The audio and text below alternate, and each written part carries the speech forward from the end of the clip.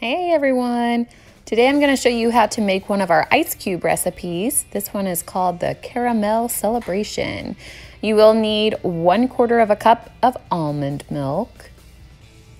This is also paleo friendly, just so you know, and vegan.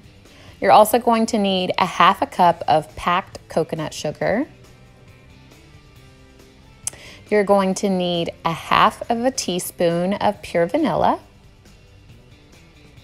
And then you're also going to want to add 4 teaspoons of ghee, the clarified butter. So this is what's going to keep this vegan and paleo friendly. Very simple recipe. And this is what we are going to use to make a caramel syrup that we're going to add to our Caramel Celebration ice cubes so that we can make some delicious iced coffee recipes with it. Once we have all of those ingredients in our saucepan, we're going to heat this over a medium-high heat.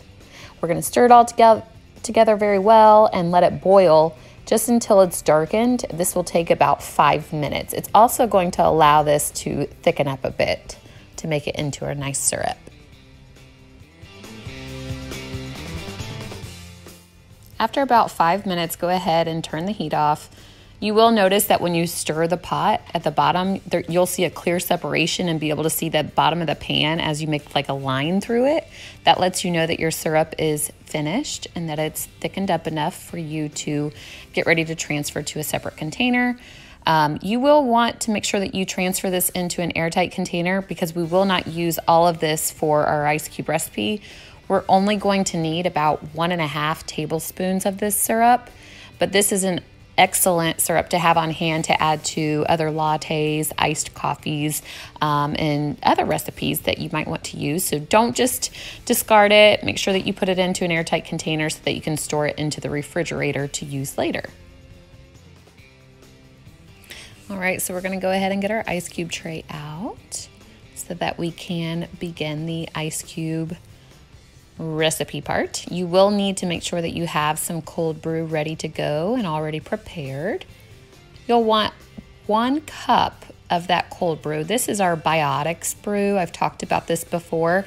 It's one of my favorites. It's specifically made for a cold brew, and it also has those yummy and good for us probiotics incorporated into it. So it's an excellent and healthy cold brew to use. Then you're going to want to go ahead and measure out 1.5 tablespoons of that caramel syrup that we just made. And we're going to just mix this into our cold brew as well as we can before we transfer this into our ice cube tray. Once we have evenly distributed this amongst the ice cube tray, then we're going to pop this into the freezer, and it will take at least 3 to 4 hours to freeze up.